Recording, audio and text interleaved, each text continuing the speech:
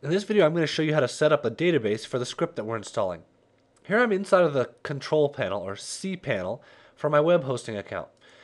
I'm only interested in going down to the database section here. You can see all these lists, mail, files, logs. We're going to go down until we find the databases. Databases. We're interested in MySQL databases, so we're going to click on it. This is where we're going to set up our database. Now we're going to set up a new database. We're going to call it demo and click Create Database.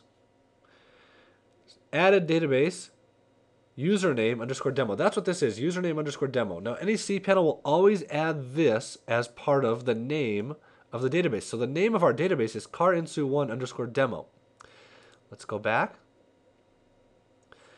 Now we're going to add a new user and give it a password and give it permission. So as we scroll down here until we can add a new user. So we're going to add a username. I'm going to give it the same name, demo, and we're going to give it a password. I'm also going to give it password of demo, which is weak. You shouldn't give it such a weak password. Then again, the password, demo, and we'll create the user. Okay, it created the user with the password demo. The last step in creating the database is to give that user permission to use that database. So we scroll down here. We have to add the user to the database. So we're going to do user demo to the database demo, and we'll click add.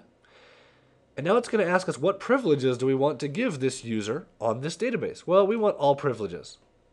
Make changes. Go back, and our database is now set up. All that we need to do to set up the database is now done. In the next video, I'm going to show you how to modify the configuration file.